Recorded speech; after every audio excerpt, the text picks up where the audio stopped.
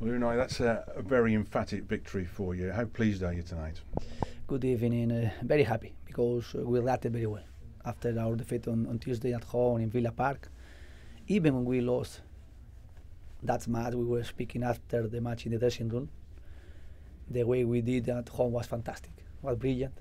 But of course, the loss was coming, and we got it on Tuesday. But what's very important, don't lose the focus, don't lose our objective. Try to be consistent in our way, not frustration.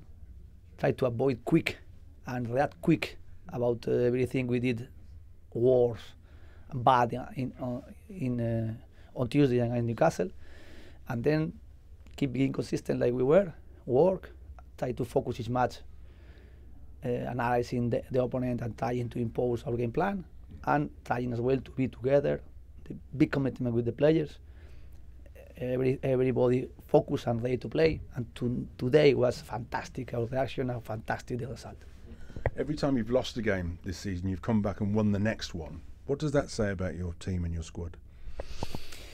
The players, they need as well sometimes positive words, and sometimes as well they are getting frustrated individually or collectively when we are losing, where someone is not being successful or not getting the performances. But we have to protect and we support everybody and try to be together in the good moment, bad moment. We reacted very well today, and again try to keep balance quick. Of course we won, we have 46 points, but now analyze, try to recover quick, and on Wednesday we are playing at home again in Villa Park against Chelsea FA Cup, and try to focus this match and try to prepare the best possible. Now try to be in good balance, resting, and progressively getting the match against Chelsea being again with full energy.